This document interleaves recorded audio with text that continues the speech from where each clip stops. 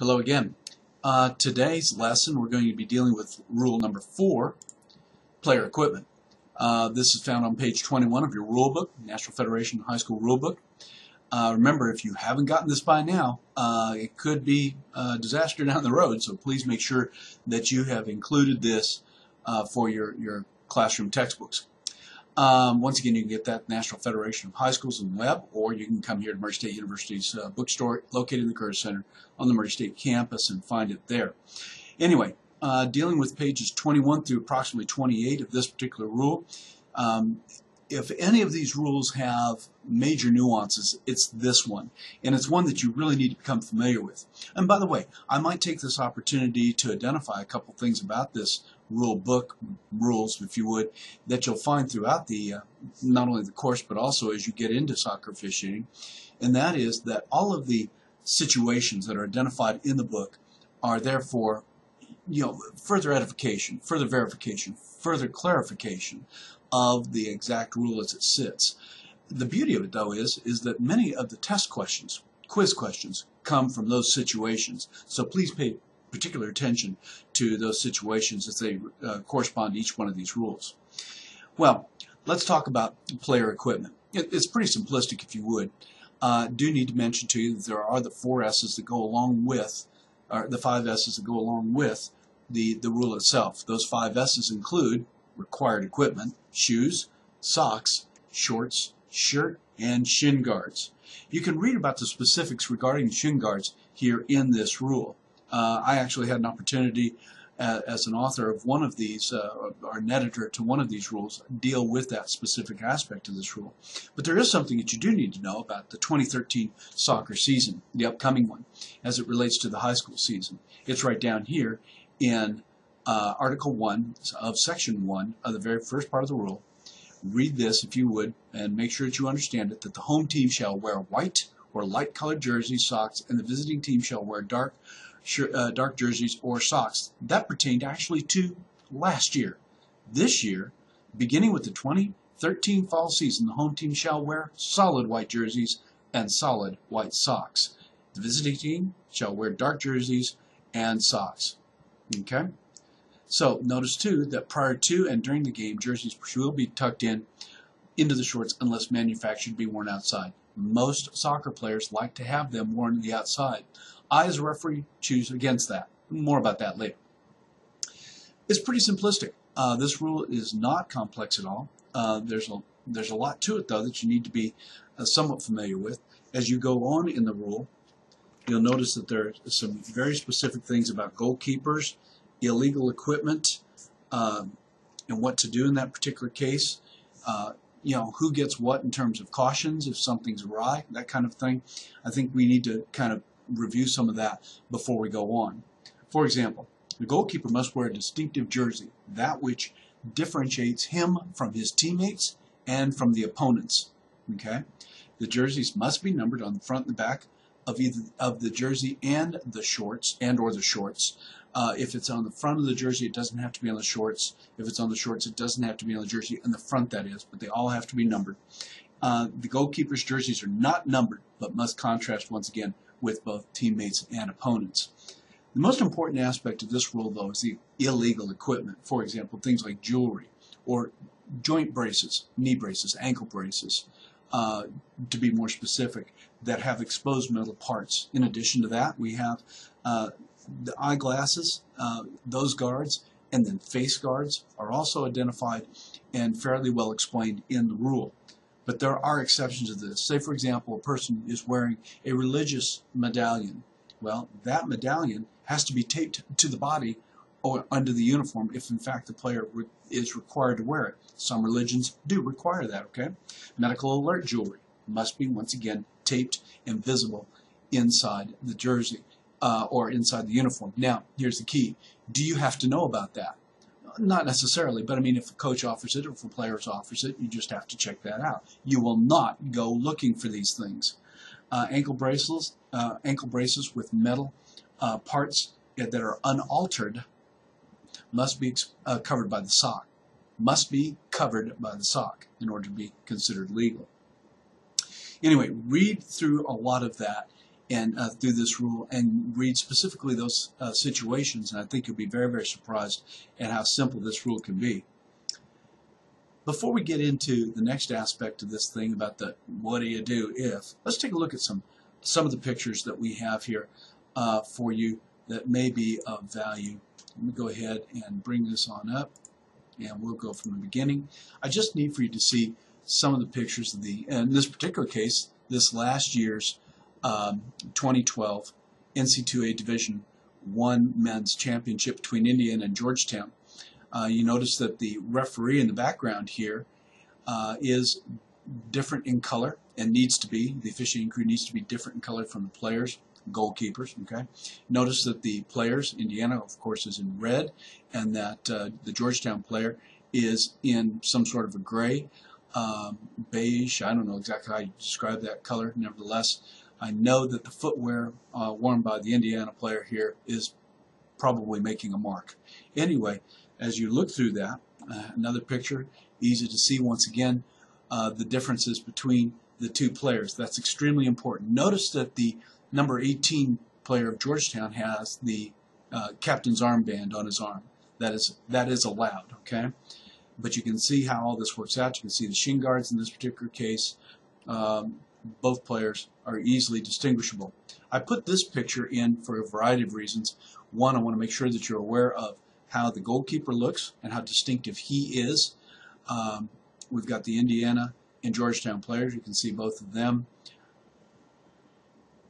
And, of course, the goalkeeper there in his distinctive jersey and its number. The NC2A is different, so let's not get into that. I bring this picture to your attention for a couple of reasons. One, notice that he's got the captain's armband on, but the other one is he's got the gloves on. Avoid the gloves.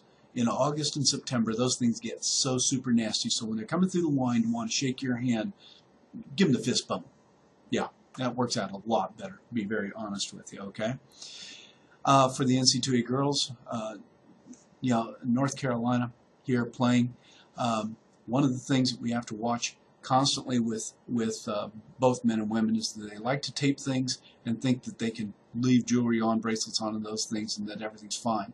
Likewise with earrings. When we do that and we allow them to play, we're in specific violation of that particular rule. Do not let them do that. I have seen injuries as a result of the earrings. Okay, so make sure that those all go out as well. I bring this to your attention for a couple of reasons. One, just to show you a little bit more. The kickoff has already been blown here. You notice that we have the two taking the kickoff in the middle of the circle, the center circle. Notice how big that is. Of course, that corresponds to rule number 1, the center circle with a 10-yard radius. Okay, with the opposing players on in their half outside of the outside of the arc on their side of the field. Okay. And that's why that's there. I just wanted to show you how big that thing is. But you can also very quickly, very easily see both teams, who's on what, and so forth. You get the idea. Here we go with another shot, identifying the fact that we've got both teams, in this particular case, easily identifiable, and that's the key. There is one piece to this that I suppose you could make an issue of, but I'd rather you not, and that would be number 16's headband there in white, very similar in color to North Carolina's colors, if you would. Notice that the socks match, in this particular case, North Carolina's. And this particular picture has a couple of things going on with it. Once again, the wristband is there. Do not know why it's there, what have you. It almost appears as if she's got a ring on. But I also want to show something else too. The other reason that I bring this picture to your attention, and you'll see this in a subsequent picture. Take a look. Number 5 in the white is wearing the gold shoes. Once upon a time, a FIFA referee identified this person and all others that like to be distinguished by their shoes as Billy White shoes, Billy Yellow shoes, Billy Cute shoes, Susie Cute shoes, and those kinds of things. In many, many cases, during pregame, an easy way to distinguish some of your better players, perhaps, is by the color of the shoes that they wear. If they want to be singled out and distinguished, sometimes they're the ones that have the most expensive shoes with the most wild of colors. Watch for them in pregame and see if, in fact, that's not something that may be taken to heart. You're going to see 5 again.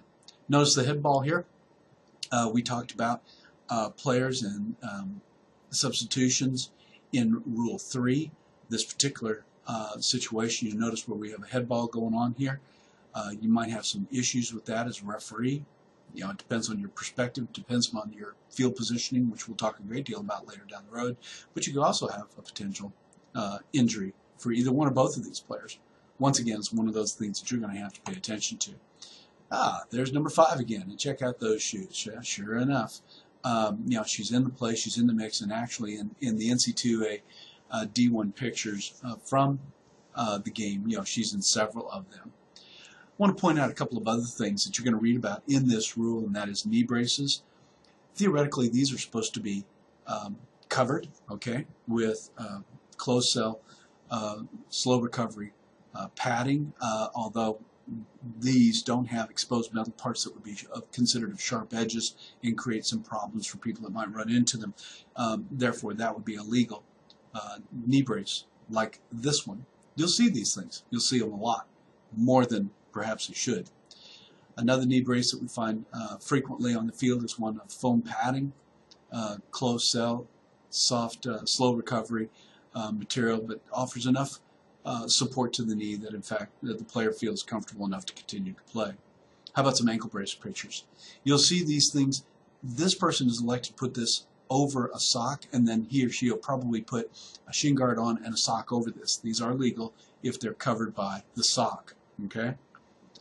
Just once again to support the player's ankle. I do want to make another point about prosthetic limbs. Can you play with prosthetic limbs? The answer is absolutely you can, and that's not a problem. As long as you, the referee, make sure that the pieces that are employed with this thing are not dangerous to other players. If in fact you believe that they are, you're the final say-so. However, you need to use due diligence, caution, and common sense when it comes to this particular rule. This young lady plays for a school in Florida, I believe it is. But anyway, has been playing, and as you can see, she's a goalkeeper. We had a student here in the Paducah-Tillman area that played in goal with prosthetic limb. So anyway, a real success story, pretty exciting, you know, and we're real pleased that she was able to do that. Let me go ahead and get out of this. Go back to the front of the rules so that you can see, of course, once again, we deal with player equipment.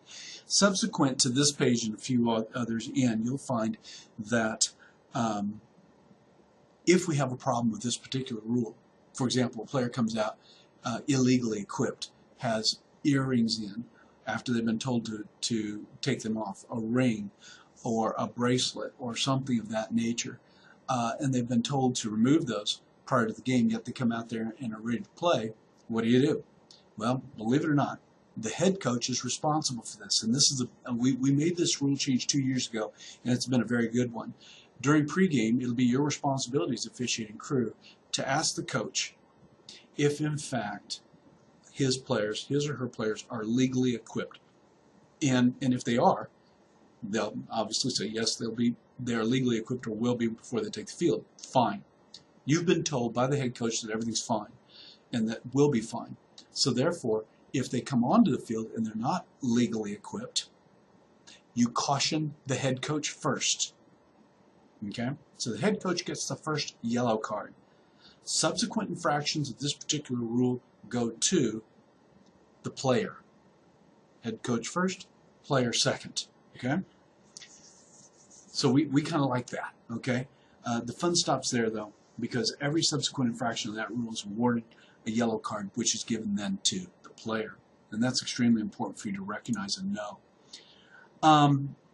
What happens if you find a person that's illegally equipped on the field of play? You are going to, at the next dead ball situations, refereeing crew, stop the game, order the player from the field. By the way, the coach can replace that player, have them adjust the equipment, and here's where the 3-person officiating crew comes in extremely handy. This is not the NC2A. Okay, so in other words, they can't come on and run a play if in fact the team plays short. Rather, what you can do, what you must do, is you must have that equipment checked by the AR1 on that side of the field, if in fact they can do that prior to that player coming back on to the field, and at the next substitution instance, that player can come on back in. Okay? Next legal substitution, they can return.